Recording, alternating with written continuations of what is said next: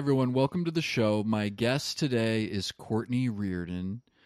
Courtney raises capital for a boutique asset manager, and she is the 68th U.S. woman to summit Mount Everest. She's also my sister. Courtney, thank you for coming on. Thanks for having me. Now, you've been climbing for a long time, and it's something that's been really important to you. You've done it in really a lot of places throughout the world. And I'm curious what drives that. But what I want to know specifically is what in life are you ambitious for and what in life are you greedy for? Okay. Um, well, the first thing that I have to answer your first part, like what drives that. Hmm. And I think if you're lucky enough to come across something that comes to you naturally and easily, you want to keep doing it because you're like, this seems easier for me than it does for those around me. And that feels like a natural boost. Hmm. So I think maybe that's partially an unsatisfactory answer because it's like I like to do it because I'm good at it, or like it feels not as hard for me as it does for other people. But that's kind of the true answer. Um, and then what am I ambitious for? Oh, I guess like I mean it feels so you feel so like liberated and free when you do it because you sort of like slice out you sort of like excise this like moment in your life from like all the other things that are kind of going on, and you're oftentimes like unreachable. You have no like cell phone service, no internet service. um, the only people to like interact with or talk to are the people like in your immediate climbing group, which tends to be pretty small or kind of like-minded people in a certain way. um, and Um, Does it feel what am like I? I used to envision you hiking or climbing somewhere and it would be like 7 years in Tibet, where you're Brad Pitt walking around and it's just, there are these huge vistas and it's just something about that. I'm sort of joking about it, but it's actually a serious thing. Something about that is special.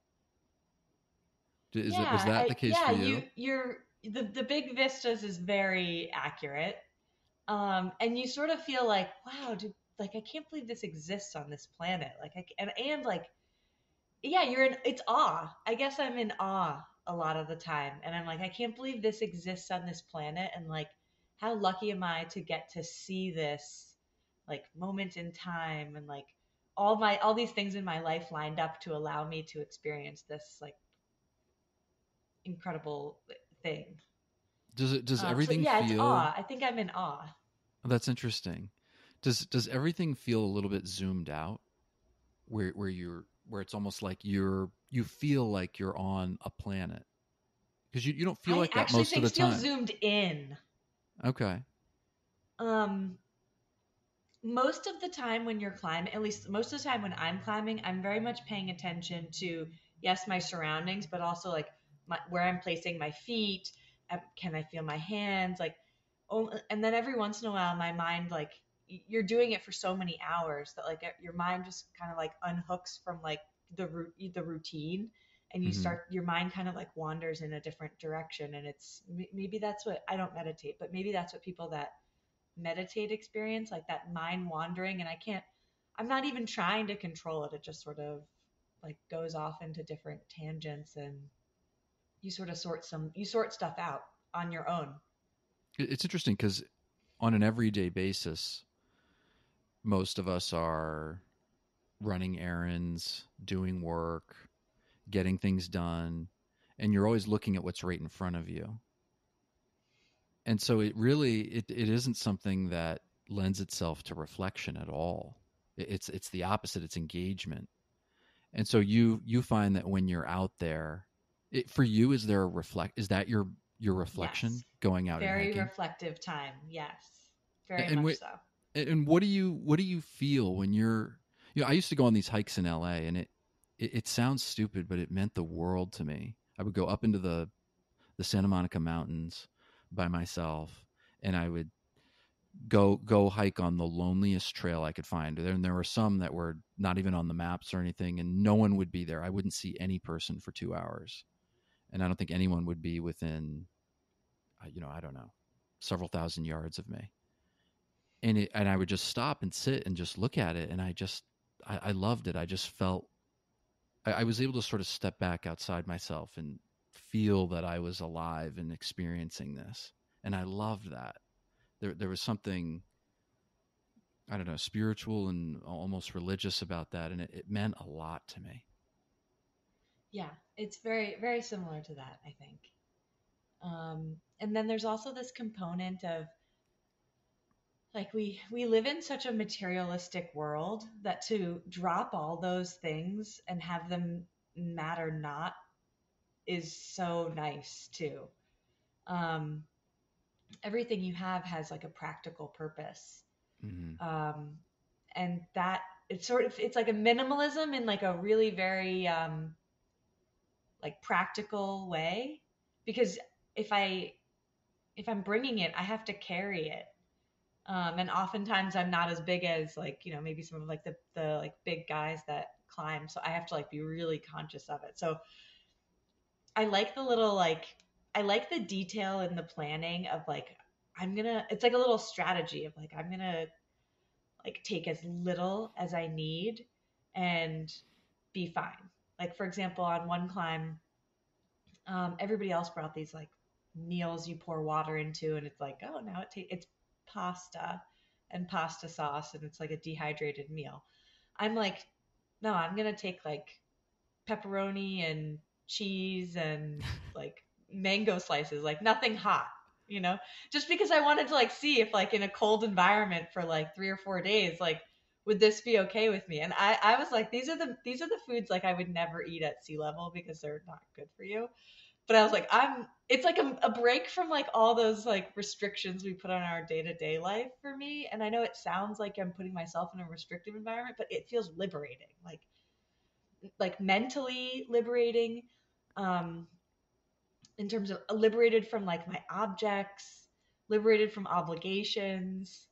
My mind is like free to go in whatever direction it needs. There are moments when you really have to pay attention to what you're doing, but there's a lot more time where your mind needs to be occupied and it's your responsibility to do so.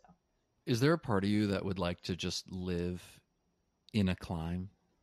Not a really arduous one, but just live in a climb and just be in there. And you'd have Pete there, your son, and you'd have Doug. Doug would come and We'd be go. like little Doug nomadic couldn't. people.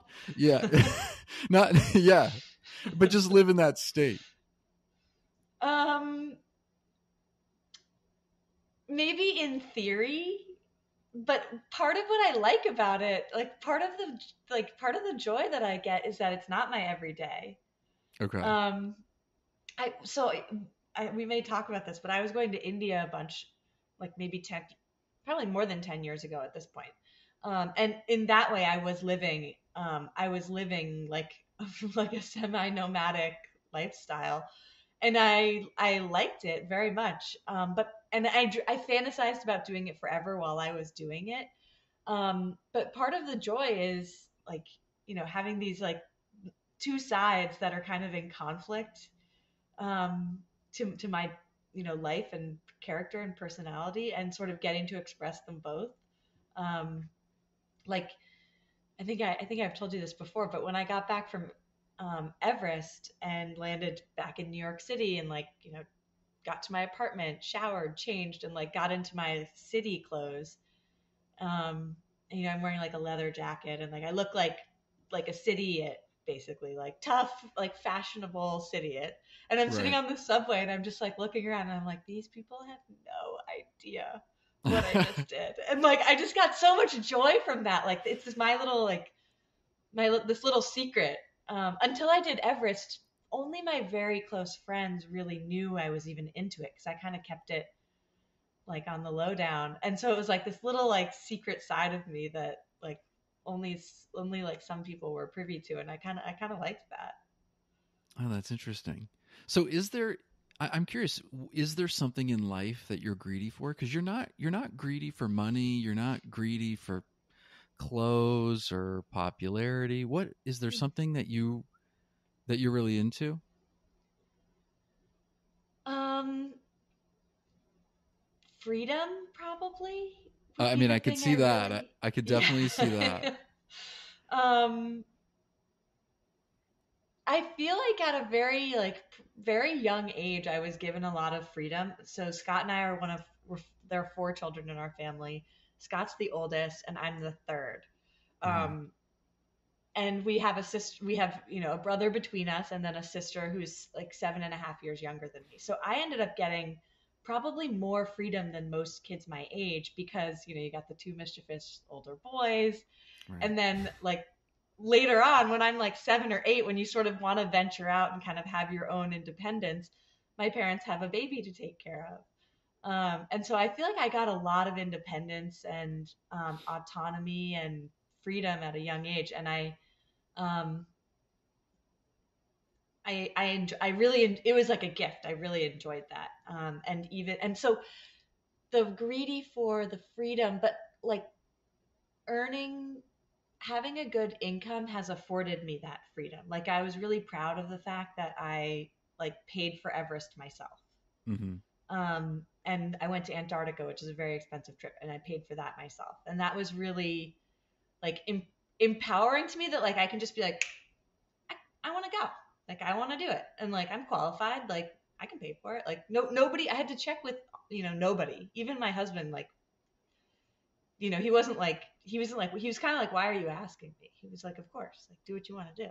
Right. Um, and and like I'm like, the Antarctica trip was very expensive, and I'm like, should and it's not as like tactile as like Everest in terms of like this will affect my self worth and life, you know. Hmm. And so I remember like hemming and hawing with him about like should I spend the money on it, and he was sort of like, only you can make this decision, and I love that, like You two are both only I can very make that you two decision. are both very independent people.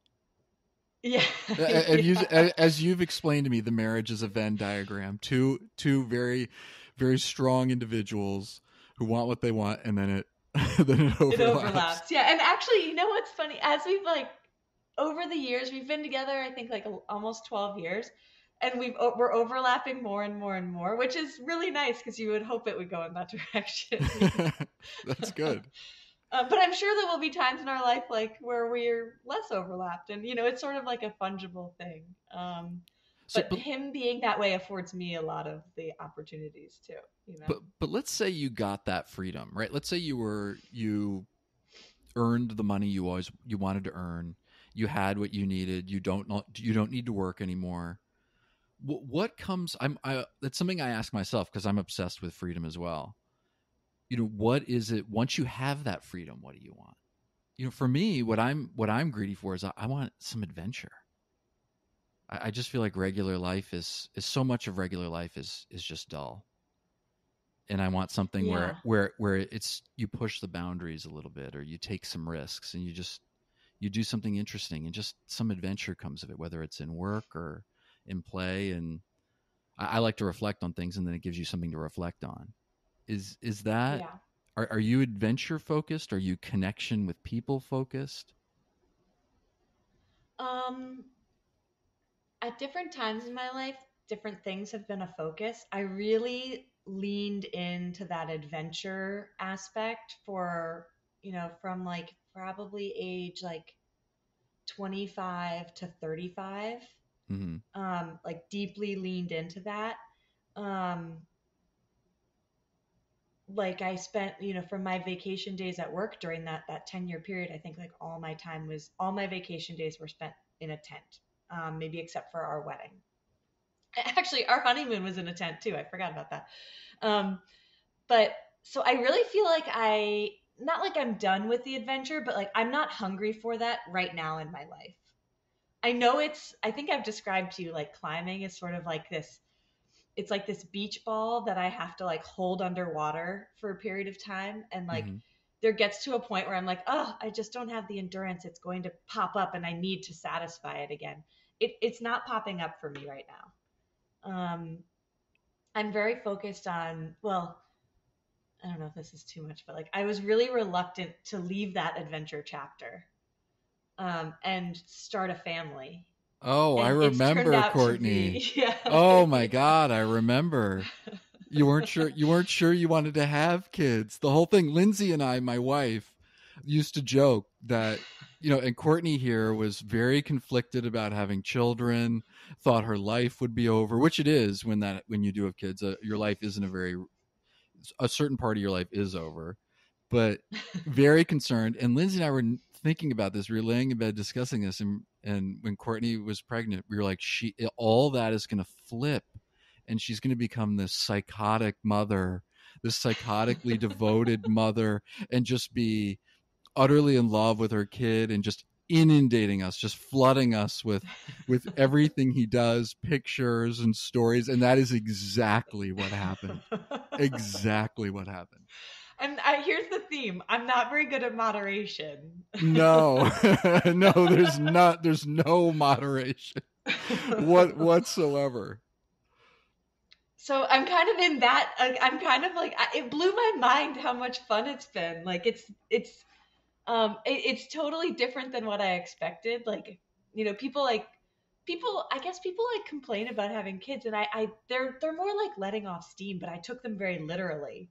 Mm, So my expectations were very low, and it's just blown my mind as to like how fun it is. Like it's challenging and like it tests your patience and all of these things, and that in itself is kind of like, I mean, the climbing, like living in a tent for like 2 months, that'll test your patience. So I yeah. kind of like putting myself in these situations where they're like micro miseries, um and like not letting myself think that way, um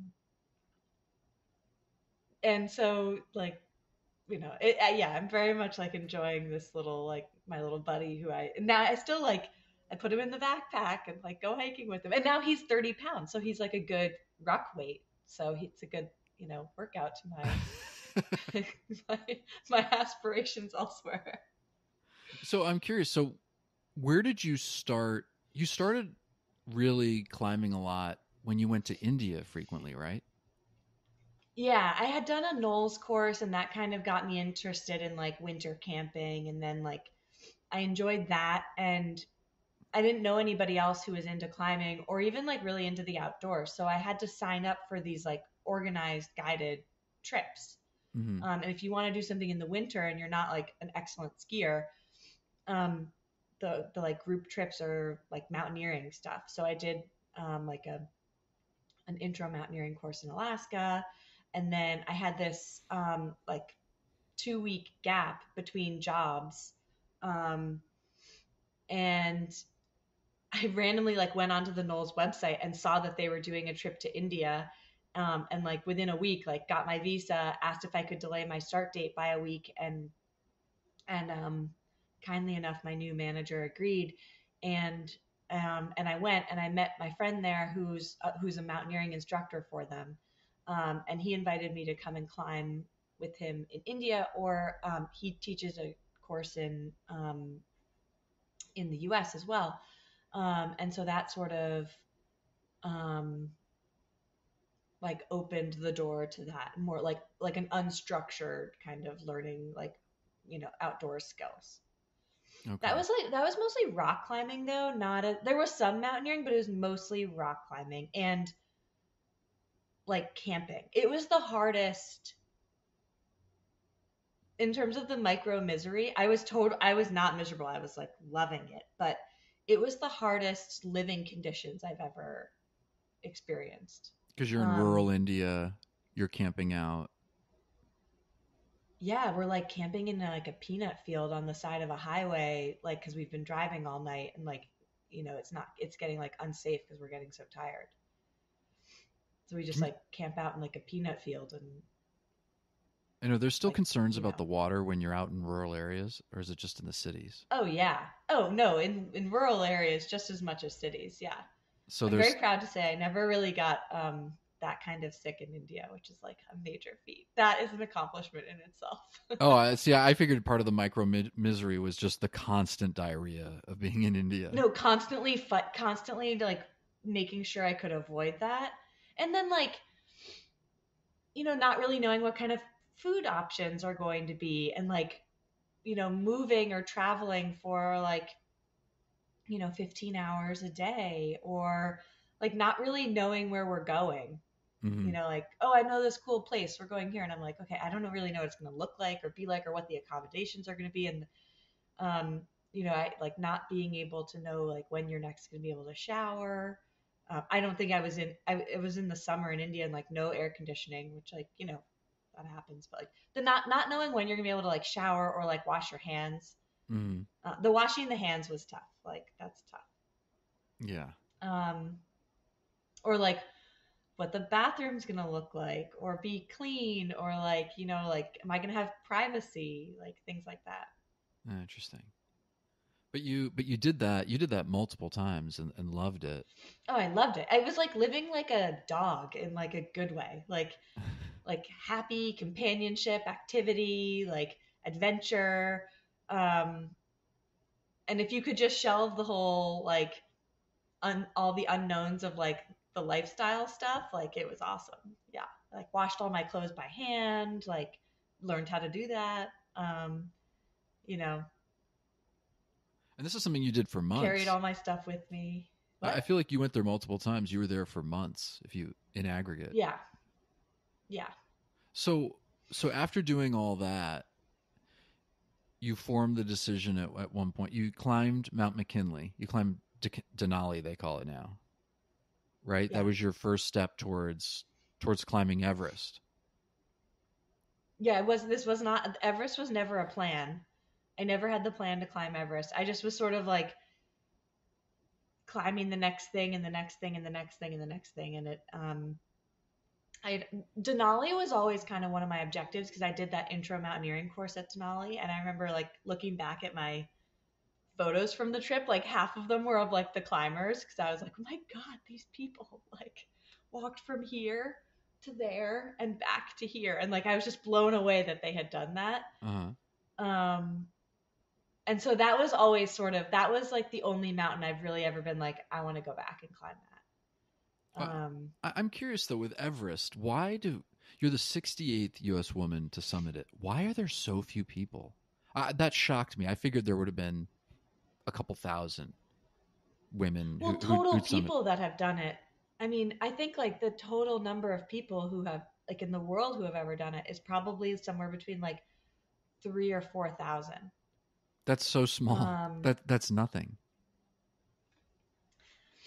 well, um, it's expensive, it's Hmm. physically demanding, and it's like mentally like oppressive, kind of is the way I would say it. Like So unrelenting. Like how much time does it take? Is it you have to allocate the two actual months? climb is 2 months. Yeah, Okay, the actual climb is 2 months. yeah. Okay, that's And I trained beforehand for 3 months. Most people train for like a year, but the idea came to me in August of 2017, and by May of 2018, I was on the summit. So it like happened very quickly. okay. I had actually previously said I would never climb Everest. So I really now take to heart the concept of like never say never. But I'm curious. So it's 2 months. That's a long time. You're in Nepal, right? So I was in Tibet on the China side. Hmm. Most people climb Everest from the Nepal side. I decided to climb it from the China side after talking with a couple people who had climbed it from that side. Hmm. I don't know. I can go into that now if you want, or like we can shelve it. But Yeah, go ahead. um, so most people climb it from the Nepal side, and that's the side with like the Khumbu icefall that maybe people are familiar with. Um, about a third of people climb it from the north side in Tibet. And the reason it's less popular is because the Chinese government doesn't allow helicopter rescue. Um, and then, so you'd have to like get yourself out, or like, you know, donkey maybe for like the lower part of the mountain. Hmm. Um, and then you're also at altitude on the north side for longer, so you're exposed in terms of the effects of altitude on your body and the like potentially like cold and wind. Okay. um, the reason I decided to do it is because I felt like the greatest risk to people that have injuries or death on COVID. I'm sorry, on Everest. We're gonna get flagged. We're gonna get flagged now, Courtney. You can't do that. Misinformation. You can't laugh about COVID. Okay. So the most like when people, I feel like the greatest risk on Everest is cold exposure, which can have a cascading effect, and w- like the crowding or like waiting in line to get to the summit or move through a bottleneck was the greatest risk to my personal safety. So I decided to go with the side that's not crowded, even though it had these other, less appealing attributes. It tends to be more experienced climbers that prefer that side. Before you climbed it, what did you hope climbing Everest would give you? Ooh. Um,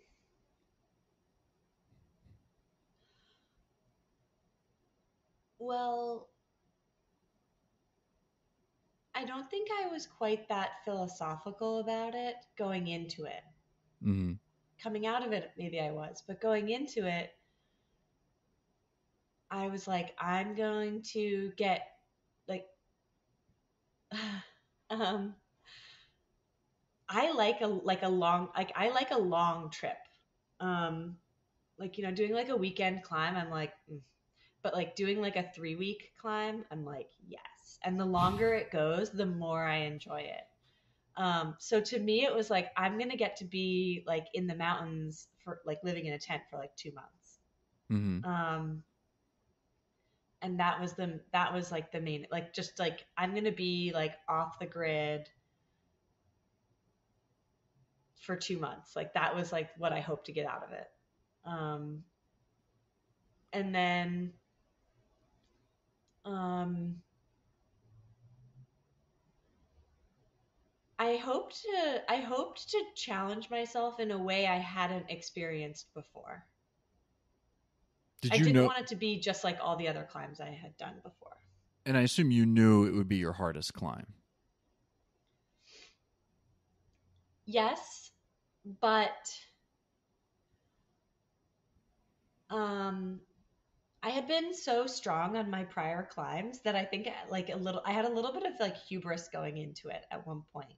Mm-hmm. I had trained I mean, not for very, like for 3 months, but I had trained very, very diligently. And like, I was wearing like a 50-pound weight vest, like walking up a, 30% incline on a treadmill for like 4.5 hours was like one of my last training sessions. So Mm-hmm. I felt very strong, and I had already had a strong base from my like prior climbs. My Denali climb, for example, my guide said that they felt I was the strongest one on the team, not just like physically in the climbing, but like in terms of my attitude and like helpfulness around camp and stuff. And um, so I sort of had a little like maybe a little too much confidence going into it. Like, oh, I'll be like, I got this, like, Mm-hmm. um, and I didn't quite realize how unpredictable the altitude can be. The whole thing with Everest, it's not like the most challenging climb per se. It's the most challenging altitude experience anybody in the world will ever have because it's the highest.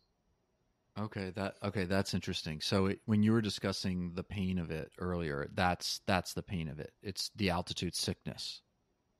Is it? Are you The sick for altitude 2 months? sickness and the you're a little sick for 2 months. You're kind of like hungover feeling. Okay. Um, What's that like? and That's a long time to feel like that. yeah, you're like your arms feel heavy and like everything feels hard. Like walking to like the bathroom or like the like the like dining like area or like everything moving around camp, like everything feels like hard and you're lethargic all the time in a And way that like people talk about like, oh, like when you're pregnant, this is like on a whole nother level than like when you're like, first trimester pregnancy type stuff. This is like, it's constant and it gets worse. It doesn't necessarily get better So is because everyone you're in a moving bad higher up mood? the mountain. Is everyone in a bad mood a little bit? Yeah, at one point, everybody's in a bad mood. And that this was like one lesson that I learned. Like, you really have to meet people where they are, because like if you're yucking it up and like telling jokes and stuff and somebody is like in a miserable state, like they just don't have capacity to be nice to you. And this is totally true in regular life too. Like most of the time when we interact with people, it's less about us and more about where they are. And Yeah. it's just so obvious when you're in a situation like Everest that it's a really strong reminder of like so much of their reaction has to do with where they're coming from than like you rubbing them the wrong way or saying the wrong thing or whatever. It sounds a little bit like a Twilight Zone episode where everyone's just, waiting for a rock to slam into planet Earth or something, and it's gotten really hot, and everyone's just miserable, and they're just trying to make do. Yeah, but then you get then it's like that's like the period when you're like, that's what they call like acclimatizing, which is like an active rest period where you're sort of like not doing that much and you're just sort of like enduring. And then it's like, all right, you guys are starting to feel a little bit better. Let's push the boundary a little bit more and like go a little higher on the mountain. And that's exciting to move to a different camp is exciting because you're like, we're doing it. So what is base camp like? What does it feel like? What's the energy there? Okay, so again, I feel like on the south side in Nepal, there's like base camp is a destination and like people just hike to base camp, and I'm guess I have this image of it being like a festive environment. Mm-hmm. Um, on the north side, it's much more of like a serious, like people are a lot more like serious, and it's not a destination. You really only go like if you're looking to climb. So it's a very like the audience is very different. They're not as like fun and lively. The Sherpa are having a great time. They're like the hosts on the mountain. Okay. They're like, come join, it's fun. They're yucking it. You hear them like they have like a little hangout tent. You hear them yucking it up over in their tent. Like they're having a blast. Meanwhile, we're all like, God. It, Um, in preparation for this interview, I watched Vertical Limit, the movie. okay. It came out in 1999 with Christopher O'Donnell and some other people, and it has all these people on the mountain, and they're these sort of lovable stoner hippies who are doing their thing, No. and then there's the grizzled veteran who lost his wife on the mountain and several of his toes, and I'm envisioning base camp kind of like that. It's not as festive. And like I mean, my team was all like Austrian ultra marathon runners. So like Yeah. if you can imagine, I'm 5'10". This was like the first time I've been the shortest in the bunch. I was like um with like, like giant endurance athletes. And like culturally, Americans are very different, and I assimilated to like German Austrian culture when I was with them. I was the only non-German speaker, the only American, the only non-German speaker, the only woman. We were a small group. It was me, our Sherpa support team and guides, um, our Austrian guide, and three members, which are similar to me, like people that pay the guide service and outfitter to be there. They were all Austrian and German. So I kind of assimilated to their culture, which is a lot more. They don't really like talk to strangers as much as Americans do, and they're a lot more like quiet and contained and focused. Okay. I hear a lot of Austrians are kind of funny. Germans have a reputation as being serious, but the Austrians are supposed to be a little more playful and funny. Like Arnold Hmm. Schwarzenegger, he's kind of funny. Yeah, that wasn't my Needles people. experience. Okay. Okay. um, we're all still in touch, but they're much. I would actually say like the most playful one was a German guy who lived in Switzerland. And he like, for example, he was like, I'm never climbing again. Like gave away his boots and like was over it, like on the mountain. He's like, we summited and he's like, done. Like, I was like, just maybe keep him for like a year. You might get the itch again. He's like, I don't want the itch again. Like, I'm out. um, but um, so yeah, it was a much more like studious environment. Maybe other like I did hear there was an American team that came to base camp after us that we never interacted with. But I maybe they had a much more like camaraderie type environment, but mine was not like that. It's funny. It'd be funny if they looked at you and they thought you were German or Austrian, just had no idea. They thought you were just some emotionless German, but actually there was a lively American in there who had all these Yeah. wonderful, bubbly thoughts to share, but they Yeah, never but found that out. I would get like shy, kind of. Um, like I said, I assimilated to their culture a lot more, and I'd be like shy and quiet, and I didn't know how to like make conversation, and um, yeah, So how I found myself very quiet in that environment. They so wouldn't know I was bubbly, you know. okay. So how long does it take from the moment you guys are at base camp and you start going up the mountain? How long does it take to go up and then back down? Or just how long does it take to go up? Okay, so like the process, I mean, you fly from the US to Nepal. It took like we were like in Nepal for like or in Kathmandu for like 5 days, maybe like sorting out paperwork, equipment, things like that. Hmm. Then we flew from Kathmandu to Lhasa in Tibet, and Lhasa is 12,000 feet high. So we needed to spend a couple days there just to like let our bodies adjust to the altitude. Then we drove, so maybe we spent like 3 days there, 4 days there. Then we drove for 5 days through the Tibetan countryside to Everest Base Camp. Um, so the Tibetan base camp is 17,000 feet. It's funny. On the climb, we did this all in meters. I have never done anything in meters in my life, but then when I came back, I had to switch it to feet, and now I can't do it in meters anymore. But so 17,000 feet, and you get there and like like your blood vessels feel like swollen, your eyes are like, I don't know if you've ever been on a flight where your like eyes feel sore because they're like so swollen. I have. um and it gets worse. The first day you're like, I feel great, like what are people talking about? And then it gets worse. um and I was really grateful because some of the Sherpa told me that when they got there, like they were like, we got here before you guys because we felt like crap like for a Mm. couple days too. And I was like, oh, okay. I think maybe they were just saying that, but it made me feel better. Um, so you're there for like a week, just miserable because of the altitude. 17,000 feet is higher than anything in the lower 48. It's higher than anything in the Rocky Mountains. Oh, Um, okay. That's good to yeah, know. just for context, like I think like Colorado has a bunch of like 14,000 feet peaks. Um, Denali, gosh, now I don't even know. I think Denali summit is like 21,000 feet, but like that, you're only at 17,000 feet or higher for when you're climbing Denali for a couple days, like Hmm. 2 days. So we spend a week at like the Tibet base camp, just feeling miserable. Then you go up to, I think maybe we went to like intermittent base camp, which is probably like 19,000 feet. Hmm. And then came back down um, to base camp. So that's like another week to do that. Then you spend, a little more time at base camp, and then you go up to advanced base camp, which is about 20,000 feet. You hang out there for 3 days, Right. and then you come back down to base camp, and you spend another week at base camp to like recover.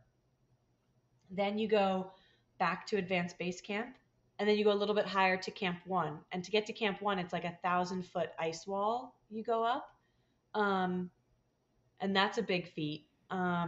And you get to the top of that, and you hang out there for like 1 or 2 nights maybe, and then you come back down to advanced base camp, and then back down to base camp, and then we did our summit push, which was base camp, intermediate camp, advanced base camp, camp one, camp two, camp three.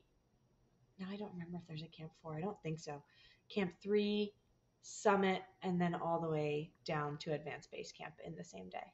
So when you left the first The base summit camp, push takes like a week. You start at base camp, and you spend one night at each of those locations. When you first, let's go back to, you've done all this stuff, you've gone up to advanced base camp, come back down to base camp, and now you're ready to start summiting the mountain. Yeah, that's What's like going? 5 weeks in. That's five Yeah, weeks in. yeah, you're ways in. What's going through your head? Oh, I was like, um, you're sort of like hoping for a weather window, but you're sort of hoping it never comes. It's this mixed feeling of um, like I'm doing it, but I'm like not. I'm not. I'm like I'm excited and I want to get it over with, but I'm also like, I don't want to like go through it. I'm nervous. I'm very nervous. Okay, and then But nobody what's it? talked. Or at least nobody would. We would never talk to each other about that. This is the nice thing about expedition behavior. You don't like. You keep your shit together. Like you're miserable. Don't tell somebody. They see you're miserable. They are miserable too. Like there's no need to discuss it because you don't want to spread the misery. Um, like you're scared. I really wouldn't discuss it with somebody that I was scared. We maybe like a light joke. We all know what everybody's thinking. Do you know what I mean? Like there's no Mm-hmm. need to it's a more subtle acknowledgement that we're all kind of on the same page. So what's it like once you get to advanced base camp? Are there people up there? Are there people who live there, or are there a lot of? Nobody lives anywhere on this mountain. Okay, There but there's people no. live there for the like us. They live there for the season for just those 2 months a year. Okay, so but there are people at advanced base camp who are there already and Our aren't just Sherpa climb. team, Okay, but there's no one else other than the Sherpa team and other climbers at advanced base camp. correct.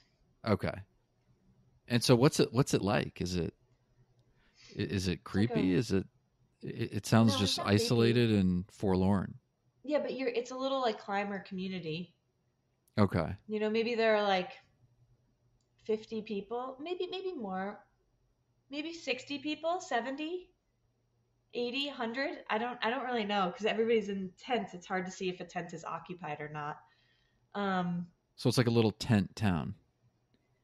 yeah, fairly spread out though. Like it's not like I could touch any other tent from where I was.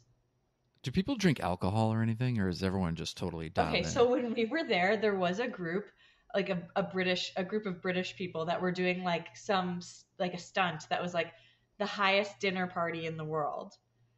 I don't know what their thing was, but they were like Right. they like had like That's cool. tuxedos and stuff, and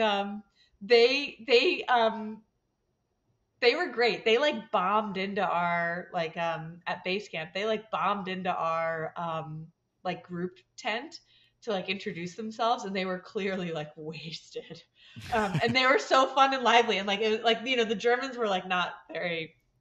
They were like I think they were like put off at first, and then like it didn't really matter. These people did not care if you were put off. They were like and they were like really chatty and fun. And I just remember them leaving, and I was like, oh my god, they're gonna be hung over tomorrow. I cannot imagine.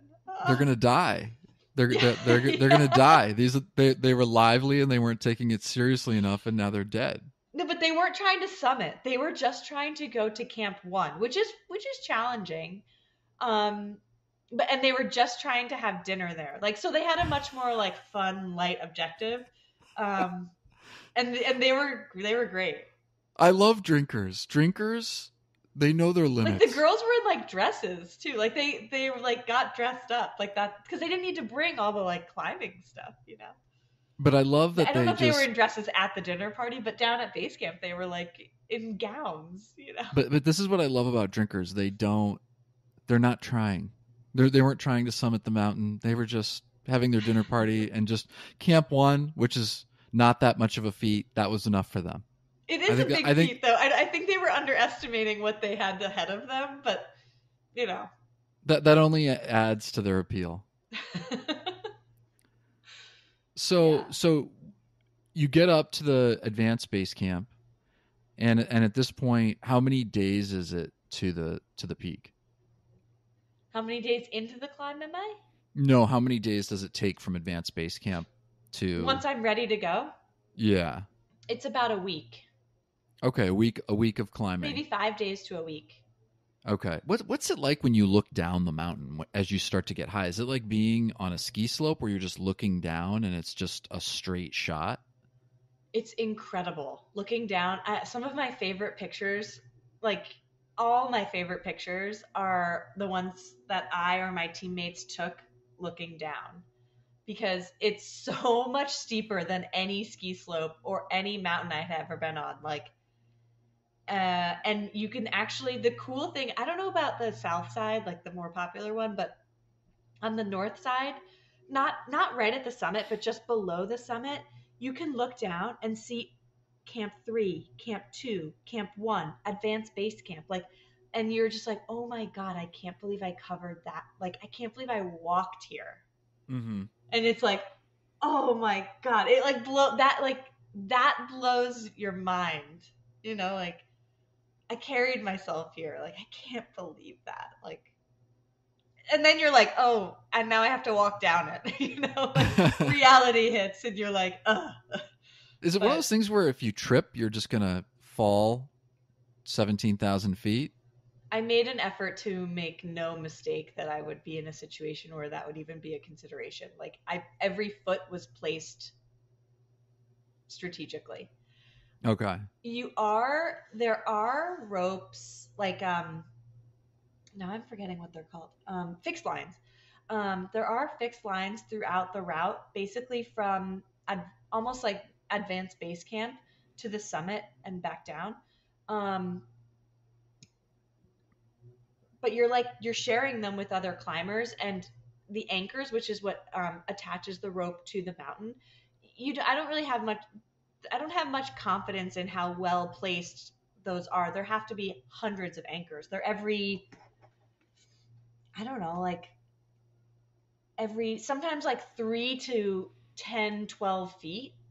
So Mm-hmm. they're doing like the Sherpa who fixed the lines are installing hundreds of anchors. Like, to put my life into any one of those anchors, like, is not something I would want to do. Yeah. So, but what happens theoretically if you fell off this thing the right way? Could you fall 10,000 feet? Yes. Okay. Okay. Okay. I thought you were going to say, oh, no, no way in hell. Oh, that's pretty scary. Yeah. Sorry, I thought that was a leading question. Yeah. No, no. Okay. So it's exactly as horrific as you'd imagine it be. Yes, but it's not like I had studied to put myself in that situation. It wasn't like I had like put myself in like I had escalated and put myself in similar situations over time, and then I like mentally like watched a lot of like documentaries and read a lot of stuff like and like mentally prepared myself for that. Mm-hmm. Like, and mentally and like physically, like I just had done so many prior climbs that like I knew how, like, Everest was the most you couldn't have any sloppy footwork. Like, you had to have perfect execution in your I had to have perfect execution in my footwork. Okay. Um and that is the hardest part about going down, because, well, I know you haven't gotten there yet, but going down, you have to like focus so much on placing your feet in the right spot and like kind of like testing your step before you put weight on it, that it's exhausting. So once you get from advanced base camp and you're spending that week to get up to the summit, you're reaching 4 more camps along the way. Camp 1, Camp 2, Camp 3, three more. And what were they like? Were they? I assume Progressively those were desolate. totally desolate, is what I would imagine. Like, not, I don't know if desolate's the word. Like, progressively worse and worse and worse. Are you getting Like, I more and more remember scared as you're going up? So is each one where you sort it's of like, actually, we had bad weather at Camp 2, so I was scared going into Camp 1. I had been to before. So mm, you're like, okay, like I know what I'm getting into. I know what I'm heading to. Um, the climb from Camp 1 to Camp 2, you can see it. Like, from when I'm standing at Camp 1, I can look up and see Camp 2. So you sort of, it's a long climb. It's probably the longest distance between any of the camps. But you can sort of see where you're heading to. mm, Um, but we had bad weather going into camp 2, and it was really windy, and I was definitely scared. Um, it felt like very extreme. I think we had this was all in kilometers, 70 kilometer per hour winds, which I think is like 50, Mm-hmm. um, 50 mile per hour winds. And as a result, like first my tent was like on a big slope, so it felt like the anchors of the tent were like I'm like, what if this tent slides off the mountain, you know? And I'm like, I didn't set it up, so like they're not my anchors, so like I have to like trust that like whoever set it up was like very aware of this risk. But I Right. felt like my feet were like pushing at the bottom of the tent all like the whole time. And then the other part, like my weight was at the bottom of the tent, like holding me in.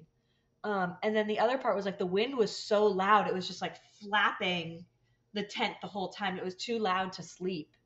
And it just felt like epic, not in a good way. Did you feel like I'm really high and it's dangerous to be going any higher? Yes. So each camp is sort of like, oh my God, I can't believe I'm this With high. because of the weather. When like it was time to move in the morning, the weather was calm again, and it was like sort of like, yeah, how sustainable is that? But it was sustainable. The weather reports were good, but it was like, I don't want to do that again. I don't want to do what we did last night again.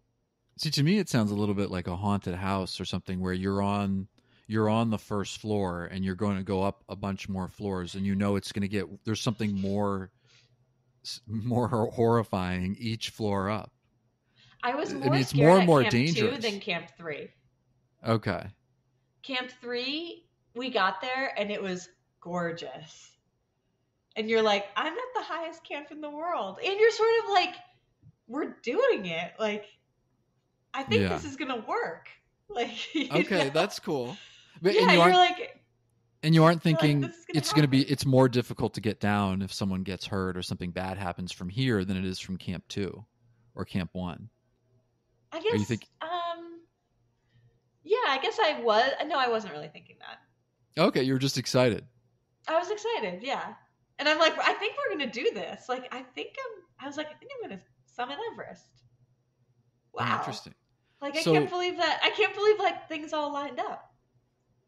that's cool. So you're at camp 4. From camp 4, Camp that's where 3, you Camp sum. 3. Camp Okay, 3 is but the last camp. okay, that's the last camp. And so you're there and you're going to make your summit push. Yeah. What was that like? Okay, that you're like all excited. You go to bed excited, or you go to bed. It's like 5 p.m. and we're gonna start the summit push at 10 p.m. So it's like you go to bed, but like, Mhm. um, there's no expectation that you can sleep because apparently it's too high to actually fall asleep. Um, but I can hear my Sherpa partner like snoring in the next tent. So like Sherpa have a whole new like they have a whole different physiology. Like what's not possible for us is definitely possible for them. And like, he's summited I think he's summited like 8 times before. So he's like, old hat, like got this got Yeah, this although dialed. even that is not really that many in the grand scheme of things. Our lead Sherpa had summited 22 times. Okay.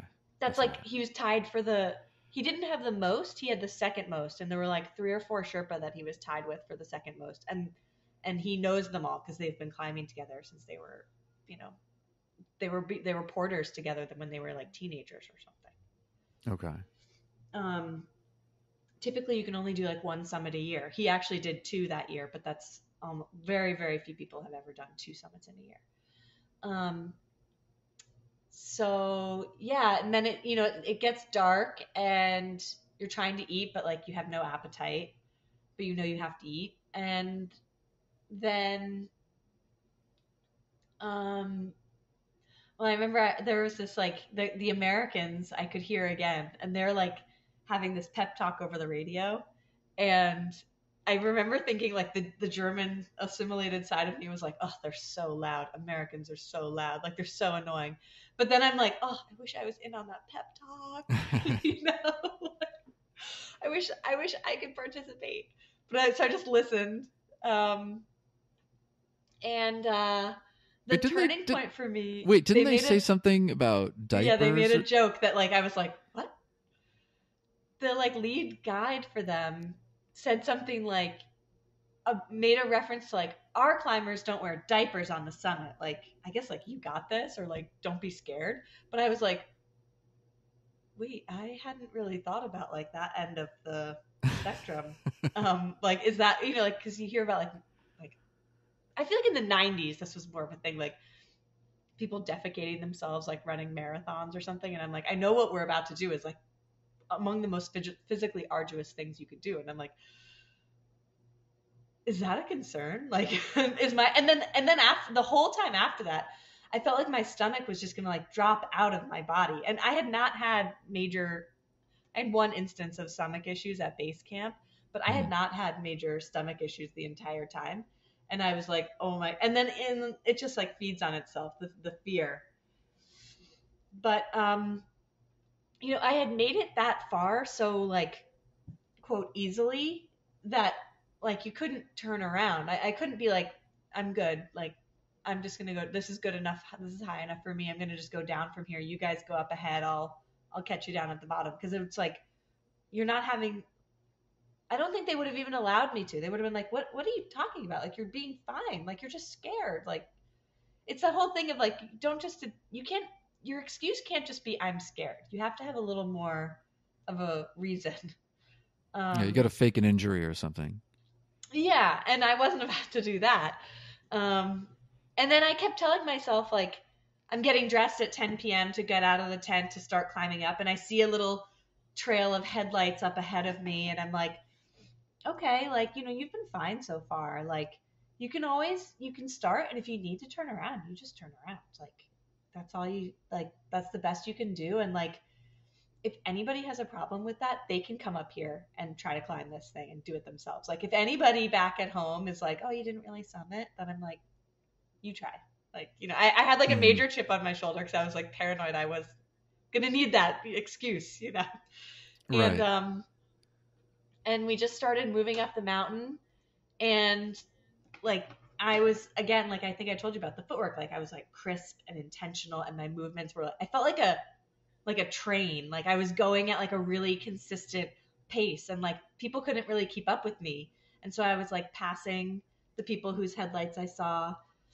Um, and my team ended up being like the first people on the summit. Like among the first, there were a couple people ahead of us, but among the first people on the summit that day. And my entire team summited, which is a big deal. Like that's usually there's somebody that has to turn around at some point in this 2 month journey. But my, small ultra marathon running team, like everybody summited and everybody was feeling good and didn't have any injuries or anything like that. Where Um, does the death zone start, or whatever? What's it called just there? below Camp 3. So you're sleeping in it at Camp 3. Oh, really? So do you need oxygen there? Oh, yeah. Yeah. I turned on the oxygen like sometime after I can't remember if it was like between Camp 1 and Camp 2 or at Camp 2. I think it was between Camp 1 and Camp 2. And so I you kept you're it really sleeping low. on oxygen. Yeah. Okay. And so then, And so when you just sleep, you returning turn to it down a your, little bit lower because like your breath is, you're trying to so conserve it. returning to the summit push, you guys make it up there. You're starting at 10 p.m. Mhm. That's got to be kind of otherworldly, summiting the mountain in darkness. Yes, I had most of my summits have been in darkness though, so that's like that's how. Only once did I summit like in daylight. So almost all mountains you climb starting. It's called an alpine start. You start at midnight and you typically summit by you know sunrise around like 5 or 6 or 7 in the morning. And that's because most accidents happen on the way down. So you want the most hours of daylight for the way down in case an accident happens or in case there's some unforeseen, you know, obstacle that you need extra time to get around. What is the actual summit like? Is it big? No, it's very It's small. like how big? 9 feet? Um, see, like I'm trying to think of like a, mm, like how like in a hotel they have like a couch and chairs in a little circle. Mm-hmm. like a little seating area. Yeah. It's about the size of that interior seating area. That's tiny. Yeah, maybe a little. Maybe let's include the couch and chairs. But you don't want to sit on those edges. And when you see it, are you like, holy shit, I'm at the summit of Mount Everest, the highest point on planet Earth? Um, I personally start to think about the going down. Like once I realize I'm going to reach the summit, I have that moment of like I feel like I'm like bursting with like gratitude and euphoria and like awe, and I have that while I'm still walking up. Mm-hmm. Um it was less so with Everest because it was so hard that I just didn't have that much energy for it. Um but by the time I typically get to the summit, I'm like, all right, time to go down. We got to go down. This is the hard part. Going up is so much easier. Going down is so much harder. And if you're like a fairly experienced climber, everybody knows that. And so I like get to the top and I'm like, oh, I have to go down already. Like I'm dreading going down by the time I'm at the top. It's so funny how the thing and the meaning of a thing so rarely line up in real life. Yeah. Right? It's And so with that's with what's kind of prior satisfying climbs, about with prior fiction. climbs, they lined up. Okay. But it's interesting that this is your biggest climb, the biggest feat, and yet you're up on the summit of the mountain. You sort of look around. Okay. Can you even see anything up there? Oh Are you yeah, you're it's basically in the cool. sky, aren't you? Are you Yeah, above the clouds? well above the clouds. That's This crazy. day there weren't clouds, but I've been above the clouds for thousands of feet. Yeah, there weren't clouds this day, or nearby there weren't clouds. So when there are Yeah, clouds, you can't I'm at the see height of like a anything. jumbo jet. This is the altitude a jumbo jet flies. Like if I'm going to California. So you can't see when there's clouds, you can't see anything. You're just looking at clouds and empty sky. Yeah, and most of my summits before this had been in cloudy or bad weather. So this was like the most beautiful summit I had ever had. Hmm. That's And cool. it's And you're probably the you're most beautiful summit I ever will have, like right. And you're basically in the atmosphere at that point. yeah, yeah. Yeah. That's pretty cool. It's I don't know that cool. you and I have ever discussed this before. That's really cool. Yeah. It's pretty cool because it's like we've all been there on flights, but to walk there, it was like, oh my god, like, you know. Um yeah, it was cool. And somebody had told me, which we should know this because like again, we do this on flights, but somebody was like, oh, at that altitude you can see the curvature of the earth. And I remember like trying to really examine it, and I was like, I think I'm seeing the curvature of the atmosphere, not the earth. And then I was like, this is a detail, you know. So that's interesting. So and then you afterwards you come back down. Yeah, my team was a little bit behind me.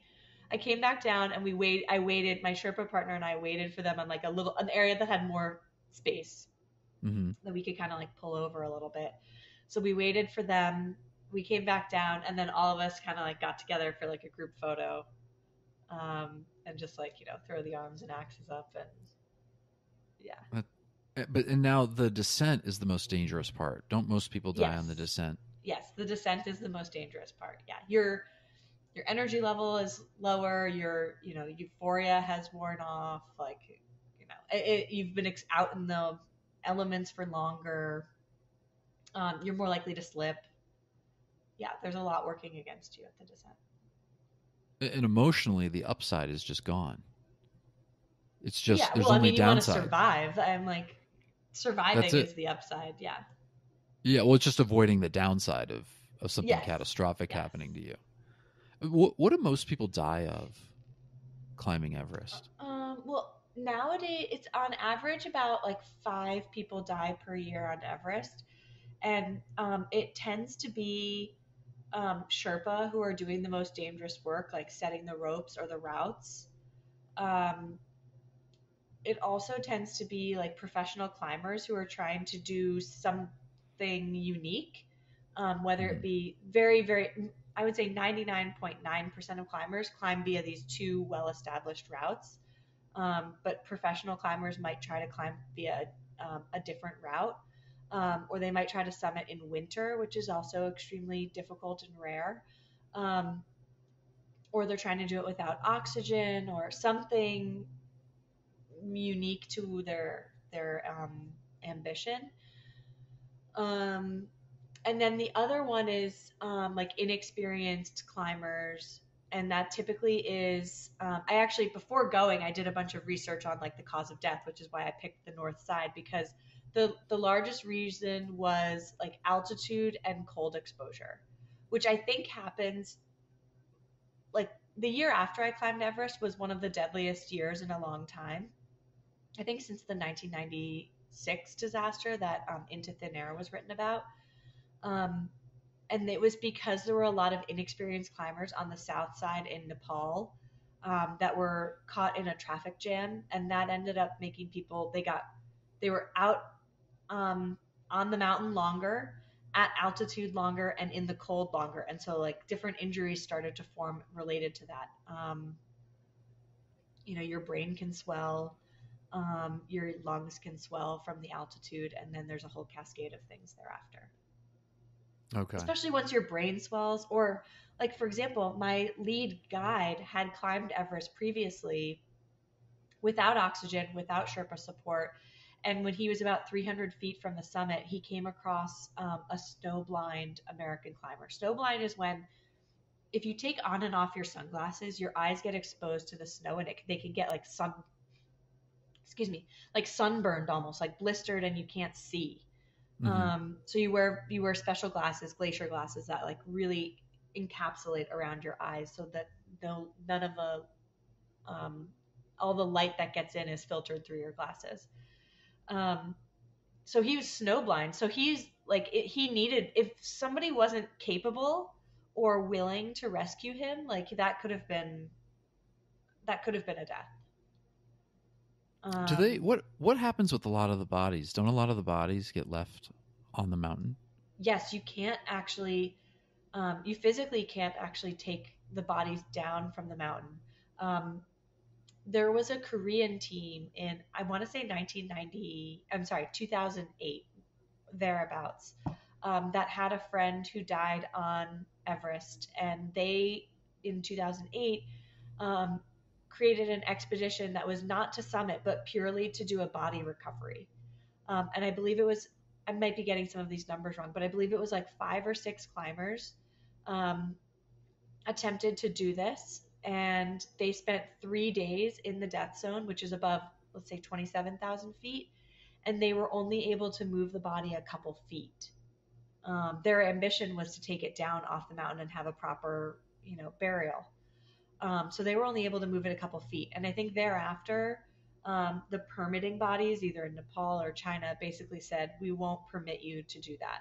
It's just too dangerous. We can't risk people that are alive to rescue a body in those circumstances, because it's 6 people, 3 days, and they moved it like less than 100 feet.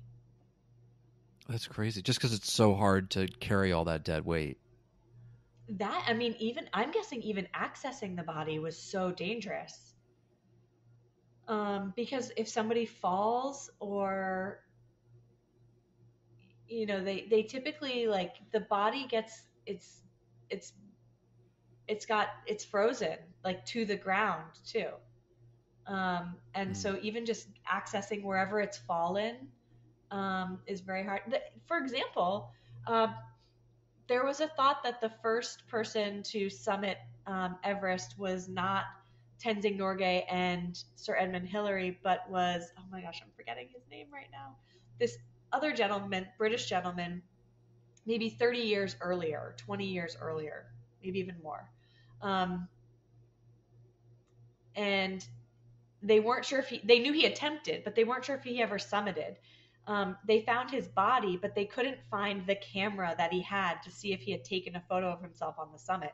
And they searched for this for like almost 100 years before they found it. And even when they found his body, they couldn't. I don't think they could move it. That's crazy. And I That, actually that don't think they've ever found the camera. wow, that's crazy. So if you died up there, your body would be up there. Yes.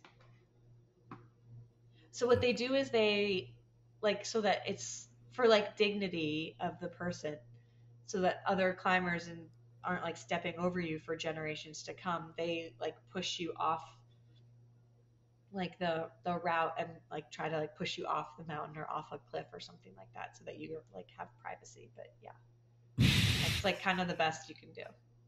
They just pick you up like a piece of luggage and No, just you can't. They can't pick you up. It's too hard to pick up. You're literally they just push it. push it off. And so it goes it's off the route. It just falls somewhere, some random place. Yeah, I had read that the route that I was climbing had 5 bodies along it. Um, I wasn't like in the moment. That's not something I was focusing on or paying attention to. But on the way down, my Sherpa pointed out somebody who is clearly from decades past in like an orange snowsuit, like, and I felt like I felt like wrong, like looking, you know. And you could actually see the orange snowsuit. Yeah, Could you see the person's face? no, Okay. I knew it was a man. Okay, but I mean, there's a you can ninety only see percent chance it's a man, so it's easier to guess. But I could tell it was a man. you can only see the clothing Yeah, and nothing else. no, I saw like the whole body, but I didn't see the face, and I didn't like I think there was like I didn't see like hair. Mm. Maybe there was a hat or like a So balaclava or something. so I'm curious. After you did it, you climbed Everest. You've now had several years to reflect on it. What did doing that just purge this desire to do it, or did it give you something else, something more than that? Oh gosh, it did not purge the desire. I came back and like was on a binge, like climbing it more and more and more. I came back and I like went to Antarctica like a couple months. I have like a rule where I don't sign up for my next climb until like 3 months have passed because I'm like high from the prior climb for months afterwards. Mm-hmm. Um, but I signed up. I went to Antarctica, climbed the highest peak there. Then I switched jobs and I went to uh, Ecuador and climbed like 3 20,000 foot volcanoes there. Um, yeah, and then I haven't really climbed much afterwards. I did like Mount Adams with some girlfriends. Um, but no, I sort of see it as like a gateway drug more so than like purging that desire. But to your other question, what did it give me? I don't think I fully appreciated that, especially as like a girl, a woman, you're always taught about like confidence, confidence, confidence. I don't think I, until after Everest, I don't think I fully appreciated that confidence was something that had to be earned. Um, it's not necessarily just like naturally ingrained in somebody, but like if you've earned it, it doesn't like I feel like I've earned some confidence that will never go away. Mm-hmm. Even when I'm feeling most insecure about something totally unrelated to climbing, like in the back of my mind, I'm like, no, you did something really hard. Yeah, it is And that interesting. It was really does meaningful have to to be you too. earned. Yeah. Yeah, but it really does, and it's funny how it's like with the self-esteem movement. You're trying to get something without earning it, and it just doesn't work as a result. Yeah. I'm like, it made me like this whole self esteem movement, like, get kids to do like challenging stuff. And for me, it's challenging physically, like, but maybe for other people, it's like challenging mentally or like socially, or you know what I mean? But there's Mm-hmm. something for me about the physicalness. Like, look, I think that everybody has had some sort of form of like suffering in their life that they've had to endure or overcome or experience. I don't come away from like a mental suffering feeling like I'm stronger now. I sort of come away being like I have some scars. But from Mm-hmm. something physical, I came away being like I'm a lot physically and mentally like stronger than I was before. Did that persist or did that go away? No, it still persists. Like I'm just less insecure. I don't know if maybe because I'm older now, but like there was some like little, I wouldn't consider myself an insecure person, but like any little tiny twinge of like insecurity, I like don't have the ability to wallow in it anymore. Because you're like, I did something, I earned something, and no one can take I'm that good at away from me. something. I'm good Yeah. at something. Oh, And that's and for interesting. me it was like an experience or a tangible thing. And it's like fairly universally accepted. Well, that's really But it's interesting. mostly for me. Like I did something that I didn't think I could do. I thought I could do it, and then when I'm there and I'm doing it, I'm like, oh god, I don't know if I can do this, and I still did it. You know? So, are you still seeking things like that that'll make you kind of permanently more robust, or are you sort of like, I've done it. I don't need to prove myself. I don't need that anymore. I I think it's the desire. Doug and I have talked about that. Doug's my husband. The desire for self improvement is exhausting. I don't think like this. Maybe I'm not trying to climb something right now because I'm like focusing on like my family and my career right now. But the desire for self improvement is constant. I don't think I have the choice. I can't. I don't think I could choose to let it go. It's not within my control. You don't feel like you've reached a point where there is no more self improvement, or that's just not the thing that moves the needle in life. I don't know how to let it go. I maybe that's true, but I just don't know. I don't feel like it's a choice. Right. No, It's yeah, hard. that's It's interesting. exhausting. It's not like every positive attribute somebody has also has a downside to it, and this is one of mine. It's funny, as I've gotten older, certainly there's something to self improvement, and there's something to just making yourself more robust and more effective. But as I've gotten older, I've kind of seen beyond that, where I don't know. I wonder to what degree it matters past a certain point. It's important to have a certain perspective and have a certain amount of wisdom, but I guess for me, I personally find that I'm not sure self improvement would take me anywhere. That's how I feel, and that might be a Hmm. minority view, but that it isn't like that for you. No, and like I'll give you an example of like maybe a way I've grown in the last 2 years, unrelated to climbing. But I feel like I was very much a black and white, right and wrong kind of thinker. Um, and then when I had my son, there were times when I was like seeing how other people were making decisions or like I'll give the example of like I had a friend who was breastfeeding and I was breastfeeding also and I did it for a year and she was doing it for a year, but her child wouldn't breastfeed from her breast. She had to pump the breast milk and then feed it to him. Hmm. And I remember thinking, I would never do that. And here I am like a year into this kid's life and like every 3 hours I'm pumping and feeding it to him and I'm like, oh my god, I did it, like like Hmm.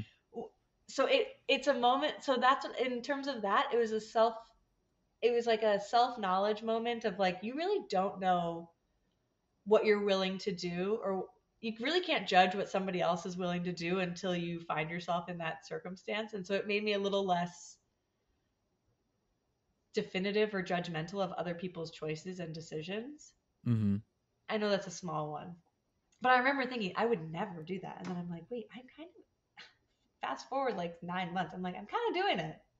Right. I'm doing it because I'm working, but like I'm still choosing to do a variation of that. And so it made me realize like I can't really judge other people's actions or decisions. And then like this is also like a small one, but like I read some article about like to retain your muscle mass, like eat like, as many grams of protein as your body weight in pounds. And so like I started doing that for a long period of time and it was really hard. Like Yeah, it that's was hard. very hard. And so like It, but like why? I don't know why I'm doing these things. Like they don't really like no, do they really matter? Do they yield a lot of result? No, but I need a project. that I get. That I totally get. And I need it to be like physical for me. I'm curious. Have your thoughts? changed about Everest over time? Do you feel differently about it? I'm not, I was more proud, I guess, in the beginning, and now I'm sort of like, because most of my friends have gone on to climb like way cooler stuff. Hmm. And I'm like jealous, but I also kind of am like, I like what I've been doing lately.